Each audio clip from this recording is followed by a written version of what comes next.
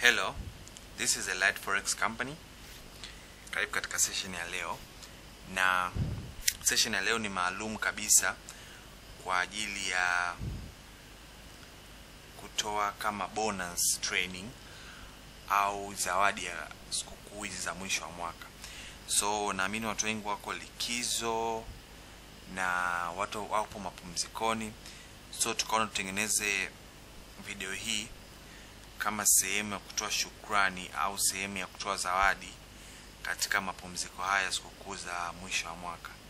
So usisahau kusubscribe katika channel yetu, na kama utakuwa na swali lolote juu ya kitu chochote ambacho tumefundisha au kuelekeza katika channel hii, basi sehemu ya comments unaweza kuandika swali lako au unaweza kanicheki kwa namba ya simu ya ofisi, then tukaweza kuwasiliana na kuona ni jinsi gani ambavyo tunaweza tatua changamoto ambayo ulionayo. So naomba nitoe shukrani za dhati kwa ushirikiano ambao tumekuwa nao toka tulipoanza training hizi za online kwa kupitia YouTube channel. Kwa wale wote ambao wamesupport kwa namna moja au nyingine, tunatoa shukrani zetu za dhati, lakini tunapenda kuwatakia sikukuu njema wale wote ambao wanatufuatilia, wanafunzi na wadau wote wakubwa katika kufanikisha training hizi za bure ambazo zinakuwa zinatolewa kwa kupitia channel yetu ya YouTube. So katika siku ya leo nataka nijaribu kusummarize moja ya strategy ambayo nimeifundisha YouTube, lakini nimeona ni strategy ambayo watu wengi wamekuwa wakifurahia na wakiona matunda yake. Sawa? Na kama unakuwa unifuatilia kwenye social media za Elite-forex, umekuwa ukiona nikipost baadhi ya watu ambao wamekuwa wakishukuru kwa namna moja au nyingine kutokana na strategy hii inavyokuwa ikiwapa matokeo makubwa. So nimeamua kuisummarize katika very simple way na in a very short time, ili kwamba kila mmoja aweze kunielewa. Sawa? Na natamani kwamba iwe msaada kwa kila mtu na kwa traders wote. Sawa? So moja kwa moja naomba niende kwenye strategy yetu. Sawa? Nitarudia strategy ya market structure au classical Elite-forex. Sawa? So kuna vitu vitatu ambavyo unapaswa ujue. Kitu cha kwanza, unatakiwa ujue the logic behind the strategy. Sawa? Ninaposema the logic behind the strategy, yani kwamba mtu aliyokuwa akivumbua au mtu aliyovumbua hii strategy alifikiria nini au aliangalia nini au ni vitu gani ambavyo vilivomguide katika kutengeneza strategy yake. Sawa? Na tutaangalia jinsi gani ya kuapply strategy hii. Sawa?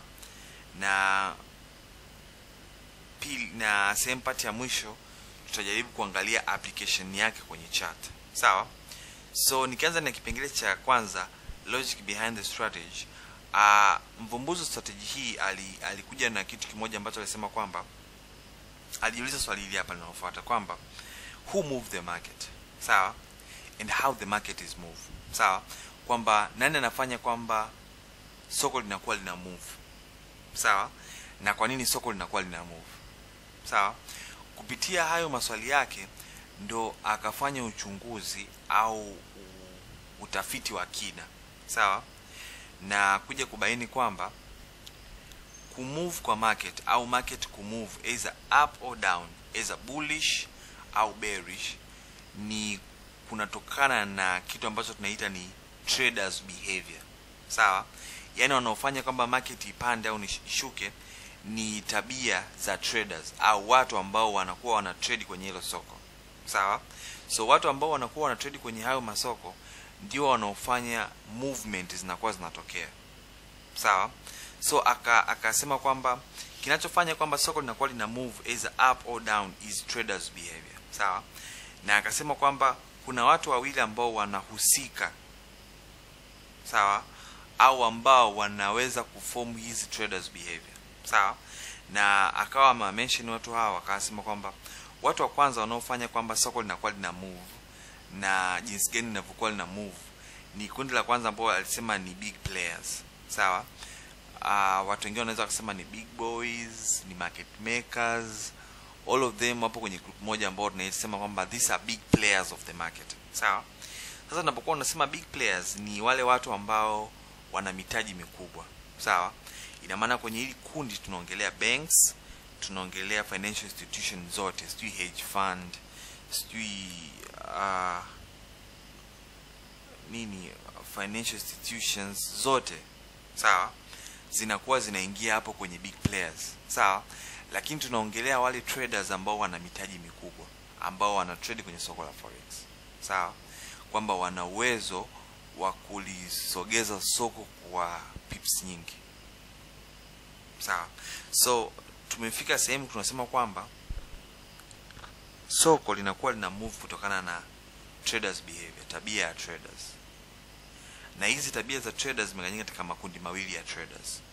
Kundi la kwanza ni wale watu ambao wana mitaji mikubwa, ambao tunaweza tukasema ni big players. Sawa? So hili kundi kubwa la watu ambao wana mitaji mikubwa na wanaofanya soko lina move kwenye market, ina maana kwamba hawa ni watu ambao wana mtaji mkubwa na wana uwezo wa kulimove market kwa sehemu kubwa. Sawa? Kwa mfano kwenye graph hapa unaweza kuona hii movement hapa. Sawa?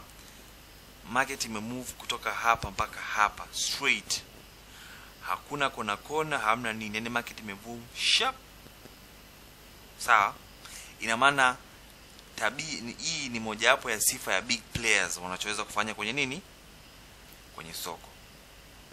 Sawa?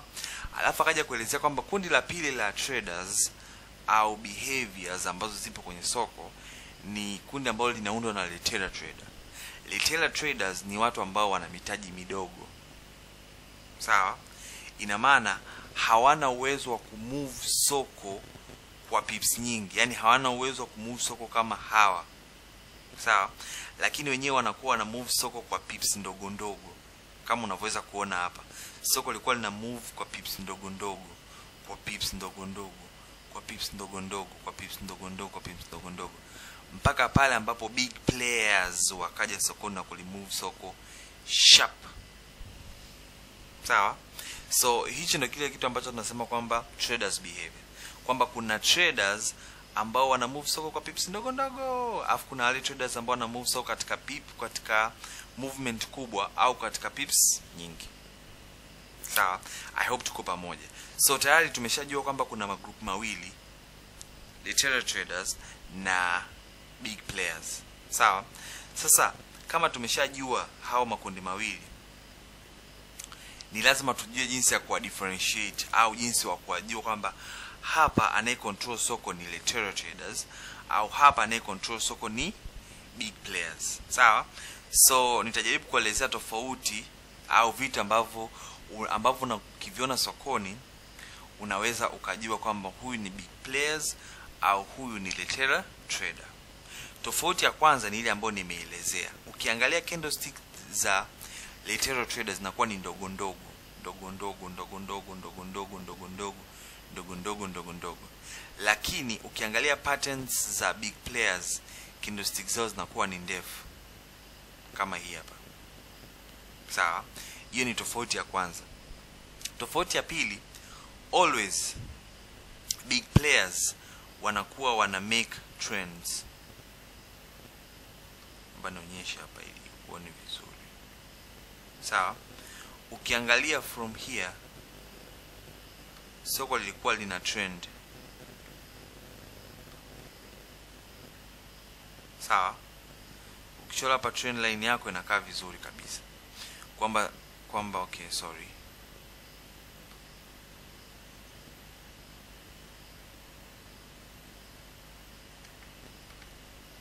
Sawa? Kwamba from here soko lilikuwa linafanyaje? Lina trend. Likarudi hapa, likashuka. Sawa? So big players are responsible in making a trend. Sawa? Hiyo ni kitu kimoja ambacho unapaswa ujue. Kwamba ukiona soko lina move in a trend, sawa?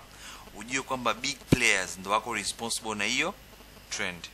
Lakini retail traders, they are responsible with correction na sideways move.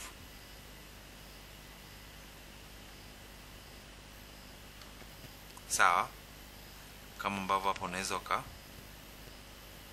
ukaona.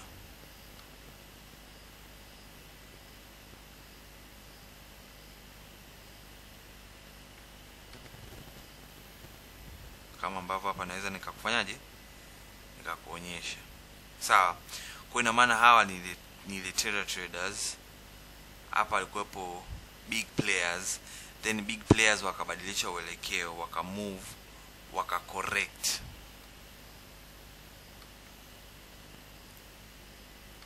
Sawa, na kitu kingine ambacho unaweza kujua, ukishajua trend the market, ili zile movement zote ambazo zinaenda against the trend, hawa wanakuwa ni lateral traders.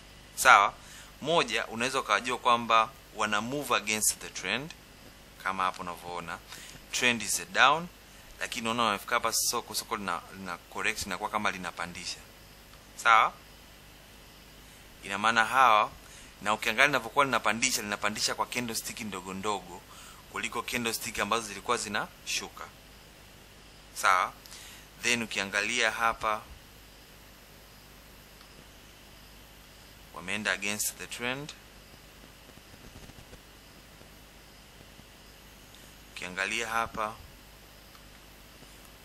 wameenda against the trend. Ukiangalia na hapa wametengeneza sideways. Sawa, so kikubwa ambacho nakuonyesha hapa is how you can simply know who is responsible, kwamba either ni big players au ni retail traders. Sawa, so nilichokuwa najaribu kusema ni kwamba big players wanakuwa wana form trend. Kwa mfano hapa trend ni kushuka, lakini kuna kuwepo na correction ndani yake. Zile corrections zinazokuwa zinatokea ndio lateral trader, big boys. So trend ina maana hapa big players wanapeleka soko chini, lakini lateral trader wanapeleka soko juu.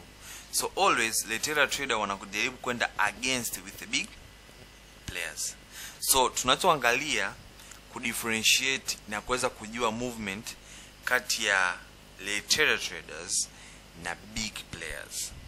Sawa, tumesema kwamba difference ya kwanza kwamba big players wana make a huge move. Sawa, candlestick zao zinakuwa ndefu, while lateral trader candlestick zao zinakuwa ndogo. Sawa, na mara nyingi lateral trader wanapendaga kwenda against na direction ambao big players wanakuwa wanaenda. Sawa, na lateral traders wana make corrections patterns kama sideways, flag, sawa, triangle. All those patterns zinakuwa formed in lateral traders, lakini big players wanakuwa wana make trends of the market. Kwa hapo unaweza kuona kwamba market ina trend kwenda chini, while lateral traders wanakuwa wanajaribu kuipandisha soko ila linashusha, kupandisha soko ila linashusha. Sawa, so hicho ni moja kitu cha msingi sana katika kudetect kwamba nani yuko sokoni na nani hayuko sokoni. Sawa, kwa sababu anapokuwepo sokoni mmoja, mwingine anatoka, na mwingine anapotoka, mwingine ndio hapo anaingia. Kwa mfano hapa alikuwepo lateral traders, big players alikuwa hawapo.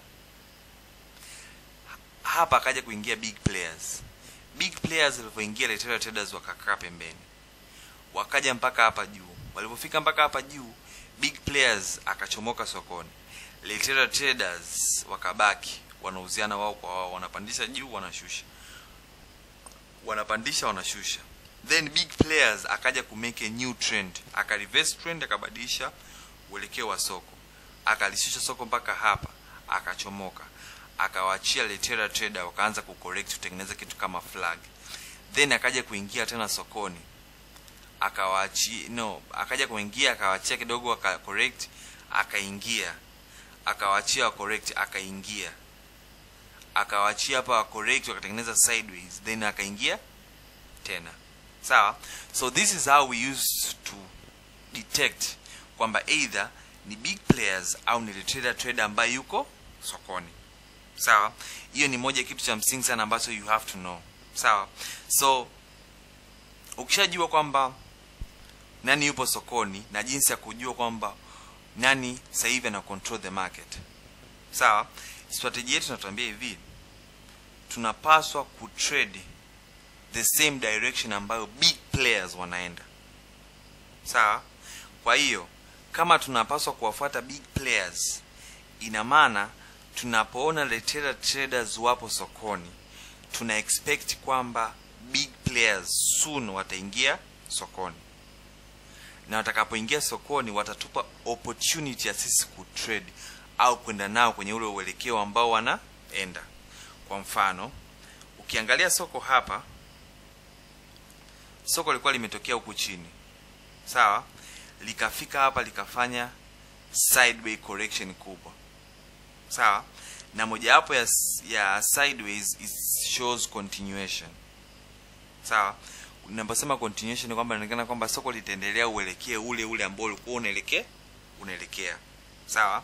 Kwa sababu kwenye hii strategy na hisi ni kipengele kinachofuata, unapaswa kujua patterns ambazo zipo. Unapaswa kujua reversal pattern, unapaswa kujua continuation pattern, unapaswa kujua new trend formation patterns, sawa. So inapokuwepo hivi sideways trends, it means kuna continuation, sawa.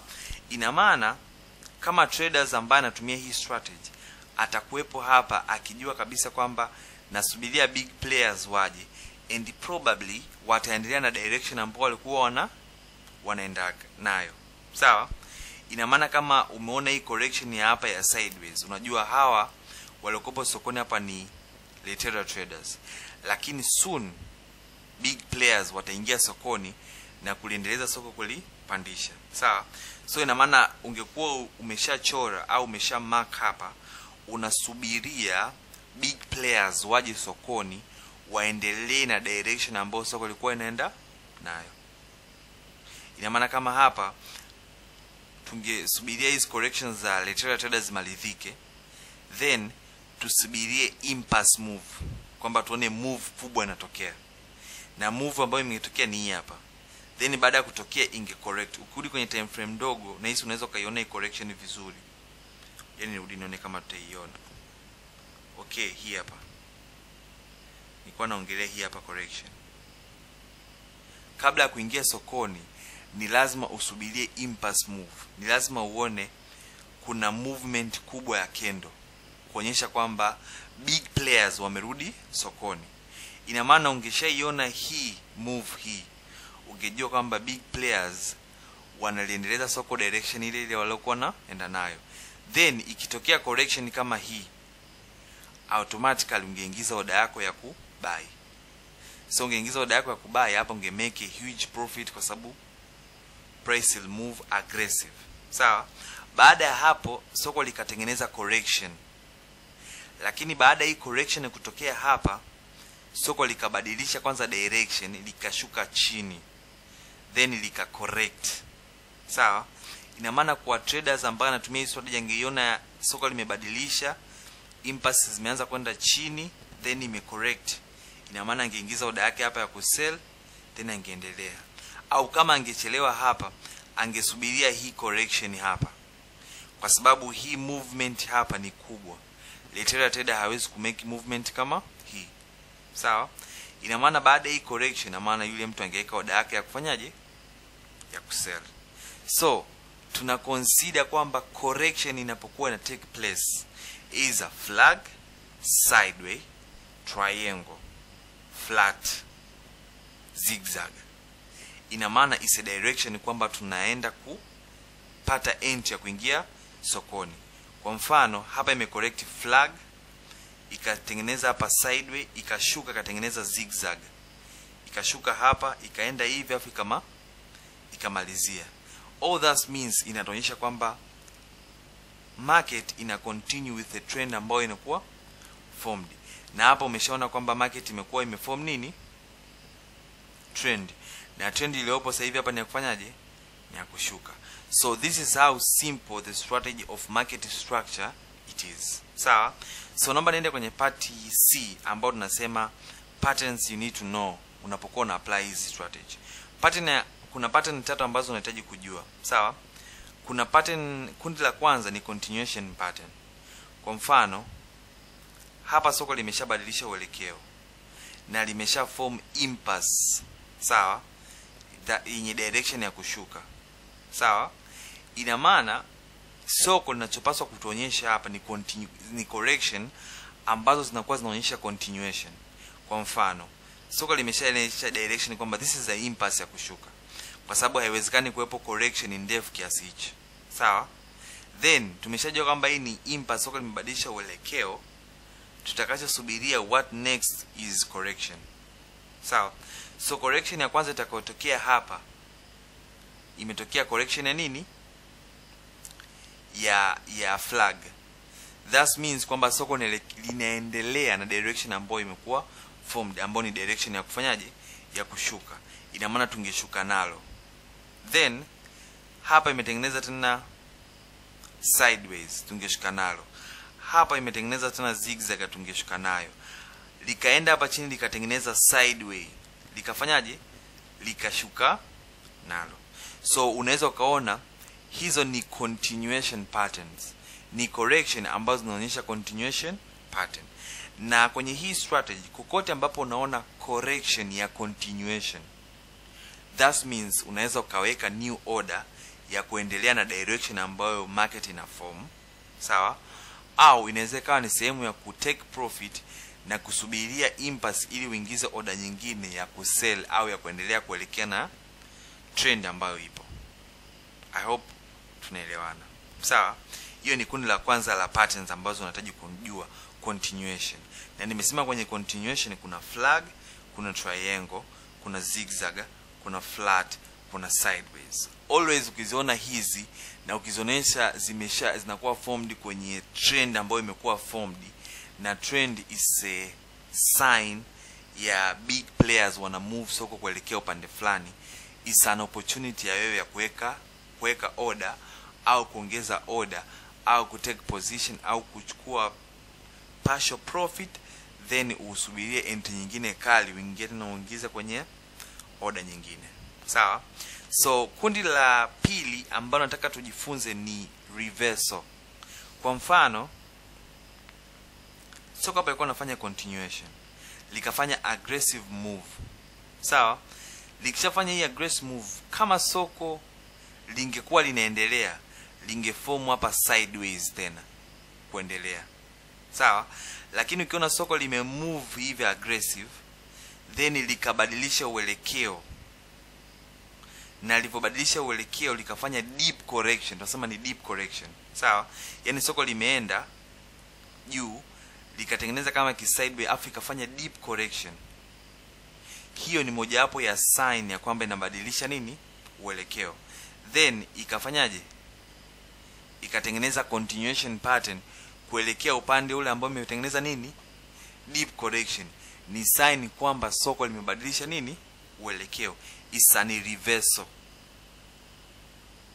sawa.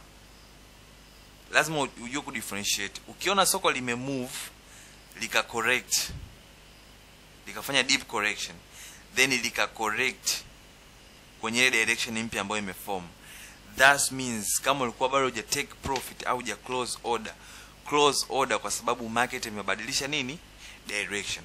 Sometimes inaweza kutumia patterns kama double top au triple top, head and shoulders, kama hivi unavyoweza kuziona.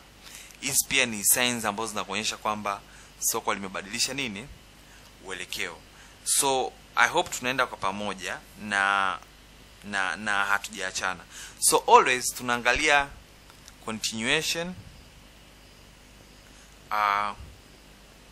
reversal na formation of new trend, sawa. Sasa kwenye formation of new trend inaweza inaelekeana sana na reversal. Kwa mfano ukishaona hapa soko limeenda kwenye direction moja ya kushuka, then ika correct, that means kuna new trend ambayo imekuwa formed, sawa. Kwa mfano hii imecorrect hapa afu ika form new direction, that means kwamba kuna new direction ambayo imekuwa formed. So nadhani hapa kwenye kipengele cha patterns tumeelewana, sawa. So this is how simple it is, sawa. Hii ni pair ambayo nimeitrade, na kama umekuwa ukinifuatilia kwenye social media zangu nimeipost na nimeitoa kama signal. Na hizi nilichukulia entry hapa baada ya kuona hii correction. So kwenye hii strategy, how simple is that? Tunafuata big boys. Tumeshajua kwamba how big boys move. Tukishajua kwamba big boys wana move au big players wana move kwa aggressive move, lakini wako responsible katika ku make trend. So tunapokuwa tunaona trend mpya kama hii imeform, tunaelewa na tunavona hizi corrections. Hizi ni opportunities za sisi kuingia wapi? Sokoni. So kama mimi niliingia hapa nika hold profit mpaka huku, that means hata wewe mwenyewe unaweza apply hii strategy na ikawa ina matunda mazuri kwako. Lakini strategy hii unaweza apply with other strategy. Sawa, ndio uzuri wa hii strategy, kwamba unaweza ukatumia kwenye ile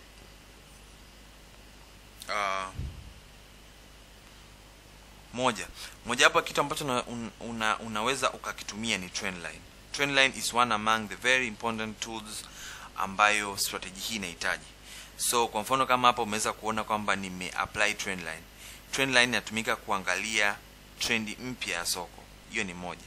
Pili, unaweza kama wewe ni uko vizuri kwenye Elite-forex, unaweza ukawa unatumia Elite-forex katika kukusaidia au kukuguide katika apply strategy.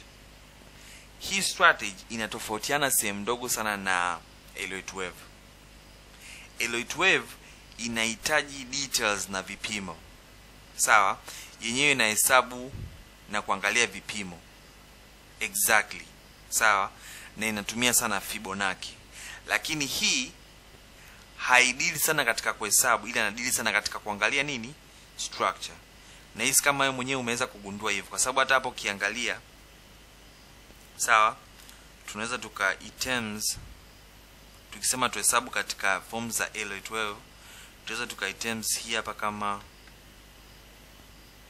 wave 1. Sawa, items hii kama wave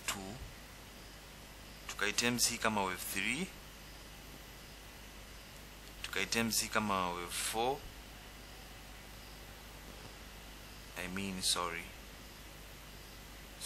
Sorry, nimechanganya. No, hii ni 4.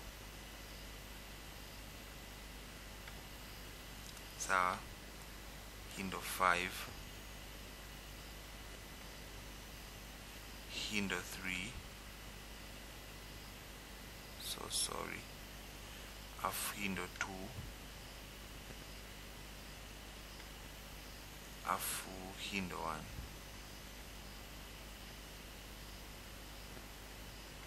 Sawa, so Elliot-forex yenyewe imekuwa based on details, kwamba lazima uhesabu hapa ndani za hizi waves na vitu kama hivyo. Sawa, lakini classical Elliot-forex haidili sana katika kuhesabu.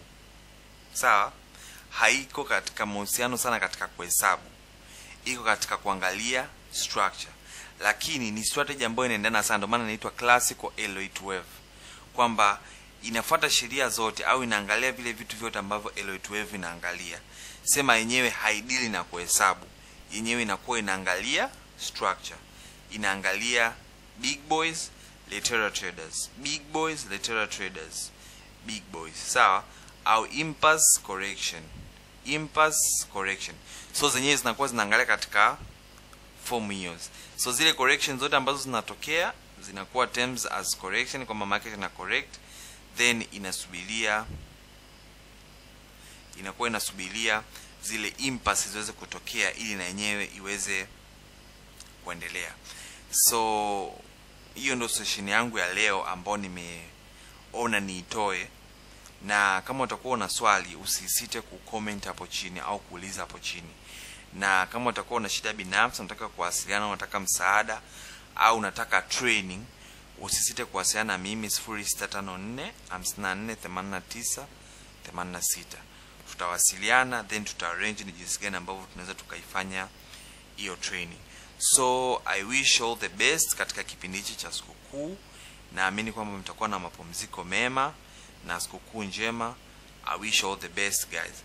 Thank you and have a nice time. Bye.